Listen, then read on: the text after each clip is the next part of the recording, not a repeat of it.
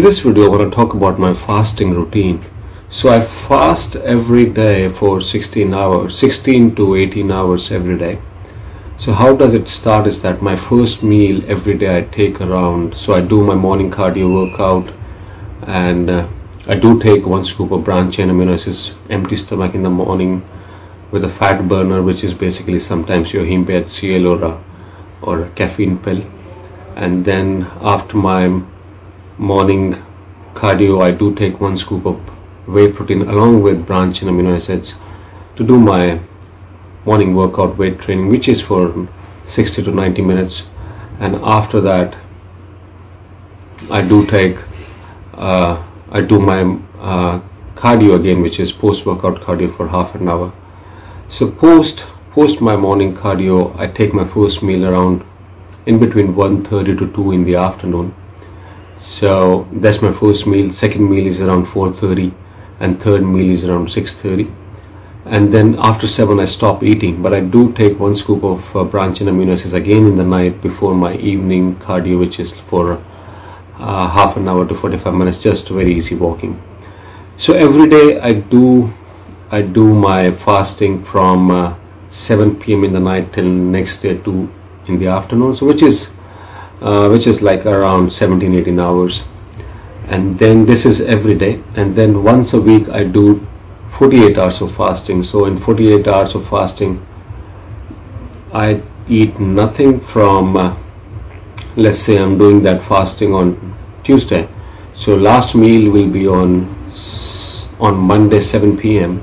so last meal will be Monday 7 p.m. in the evening, and the first meal will be Wednesday 2 o'clock in the afternoon. So that's kind of more than around 40 hours of fasting, where I eat nothing for a whole one day, almost more than 40 hours. And but I do take again, so the day I'm not eating, so if I've started my fast on Monday evening, so on Tuesday morning before my workout I will still take 1 scoop of branched chain amino acids, and during my weight training I will still take 1 scoop of whey protein and branched chain amino acids, but that's for the whole day. But during that day when I'm not eating whole day, I do keep a can, 1 or 2 cans, or maybe a bottle of Diet Coke or Diet Pepsi or anything, so that whenever I'm feeling hungry I'll just take some amount of it, so that it has caffeine in it, so it definitely act as the appetite suppressant. So I pass the day when I'm not eating whole day with carbonated drinks, which is like zero Coke or zero Pepsi or Coke Zero or Diet Coke, something like that. And because I am type 1 diabetic, so I do have to take care of my insulin, so that I do not go into a state of ketoacidosis. So for that regularly I do take insulin on that day also when I'm not eating, but I don't take the short acting one, but I only take the longer acting one. And I just keep on checking my insulin, what's my blood sugar level from time to time, so that if I'm not going too low or not staying too high the day I'm not eating. Other days I keep my insulin the regular way I've been taking.